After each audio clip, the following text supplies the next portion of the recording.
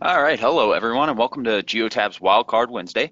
Wonderful Wednesday morning, and thanks for joining us today. My name is Brian Gotti. I'm one of the Learning Center trainers down here at Geotab in the Las Vegas office. And for today's session, we'll be hearing from Justin DeGaul, one of the product support specialists here at Geotab. He'll be presenting on troubleshooting basics, mainly with, as you can see on the screen, device not communicating and communication issues. With that being said, I'm going to hand it over to Justin to get started. Awesome. Thank you, Brian, for that intro. Yeah, once again, my name is Justin DeGal. I've been with Product Support for about 2 years or so. I'm very happy to be here and to actually give you guys this training on basic troubleshooting with the device not communicating. As you can tell, it is actually one of the most common issues that a lot of customers do go into. So we definitely want to provide you this webinar training just to show you guys what to do in those kind of cases and also why they happen. So starting off, a quick introduction. So with a device not communicating, it's the most common issue that product support team works with. There are many factors that can affect the device's connection and ability to communicate with the MyGeotab platform, but there are ways to troubleshoot the issues that may be caused. In this webinar, we will learn how to troubleshoot, identify where the issue is, and utilize Geotab resources and tools. So starting off with the first question, why does a Go device stop communicating? So the common causes are Go device is loose, usually improper installation, vehicle diagnostic port is malfunctioning, whether it be a harness if one is being used is possibly faulty, low battery power coming from the vehicle, cellular connectivity issues, the device plan is incorrect, maybe even possible billing issues. Starting off with basic troubleshooting. First off, you want to ask yourself with the Trouble device is how is the Go device installed? Does it use a harness or is it directly plugged into the port? Is it secured by a zip tie? What lights are illuminating? As you know, red equals power, green equals cellular, blue equals GPS. Perform a device reset by unplugging the Go device and leaving unplugged for 30 seconds, then plug it back in. To see what a successful Go device communication is, you can see on the image, or that's what we look for when we are troubleshooting these Go devices to establish a perfect connection. Plug the Go device back into the port or the harness, then monitor what lights illuminate. If all three lights illuminate, the Go device has established a connection. If some or no lights are not illuminating, take the vehicle out for a 5 to 10 minute test drive to help the Go device establish a connection. If the Go device still does not show any sign of communication in the MyGeotab database, then you can check the device warranty and make sure it's still applicable for a possible RMA. So the causes of a device not communicating. First off, a loose install can actually affect the Go device's connection. Just a quick note, depending on where the diagnostic port is located, the Go device can be kicked and disrupt the connection. So I know there are those vehicles where the OBD2 port is actually directly underneath the dash, and possibly your knee can kick it, or there are those kind of vehicles where the OBD2 port is installed, so that is a possible issue. So troubleshooting for that, what you want to do is ensure the Go device is plugged in correctly, and if needed, use a harness to avoid physical disruptions. Secure the installation with a zip tie, not too tight but not too loose. And as you can see in the image, this is basically how we want to see the device installation to be installed with a zip tie in there. Moving on with the OBD2 port, and aka the diagnostic port in a vehicle. So the vehicle's diagnostic port is a possible common denominator for the Go device not being able to communicate. This can be due to the vehicle's age or previous maintenance done to it. So for example, smog checks or even extension add-ins.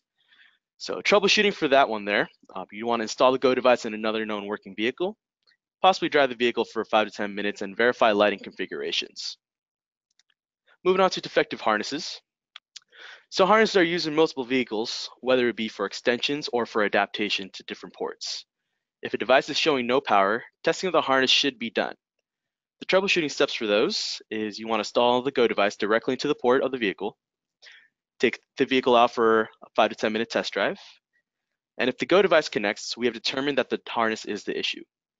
If you can't install the Go device directly into the port, then you should test the Go device with a known working harness in a known working vehicle. If the Go device connects, then we have determined the port is the issue.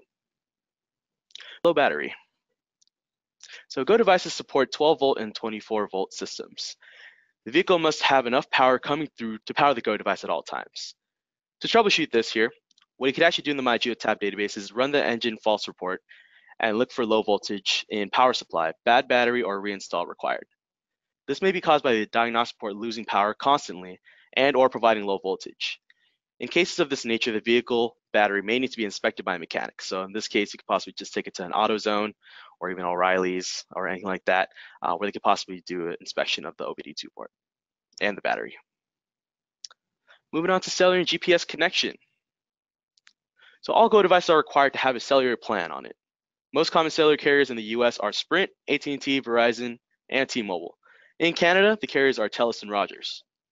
If a vehicle's location is in an area where a cellular carrier does not have the strongest signal, that can cause the device to lose a connection. If a vehicle is being driven under a tunnel or is parked in a parking structure without a clear sky view, the GPS signal can be disrupted and lose connection.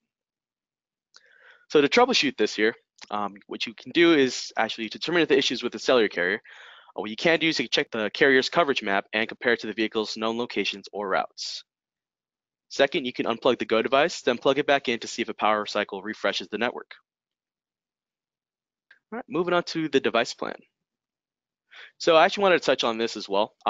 Usually when customers do call in regards to why their device isn't communicating, and what the product support team sees is we usually see sometimes in this case, we do see the device plan as never activated or terminated. So this is basically just to kind of go over what we mean by that when it shows by never activated and terminated.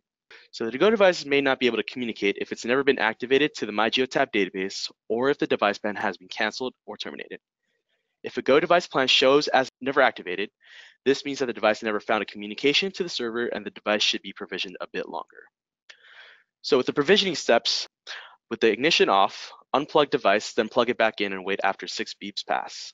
After the beeps, turn ignition on and let the device provision for about 6 to 10 minutes.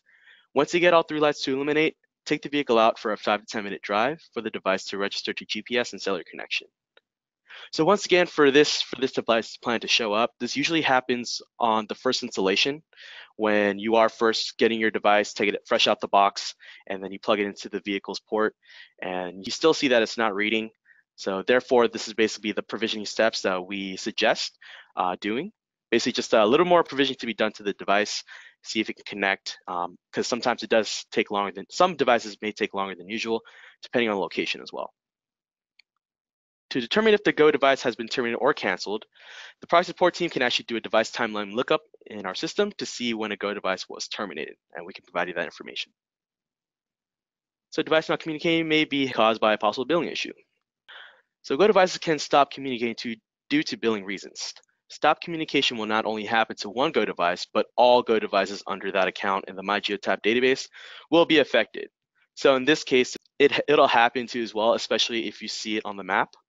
You'll see that all Go devices have stopped at the same exact time, or maybe it will show it has no communication for the same amount of days. The issue with that possibly could be with billing issues on that. For that one, you just want to feel free to contact your reseller rep regarding any billing issues or billing inquiries with your account. And that about does it. Back to you, Ryan. Hey, thanks, Justin. There's a ton of information that we have regarding really basic troubleshooting steps and how to confirm if a device is communicating and if it is not. That's a wrap for this week's Wildcard Wednesday. Again, I want to thank Justin for joining us today and sharing this presentation. If you have any further questions regarding today's topic, please don't hesitate to reach out to your reseller or account manager. Until next time, I am Brian Gotti, and on behalf of myself and everyone here at Geotab, I thank you for joining us on today's Wildcard Wednesday and wish you a productive and profitable week.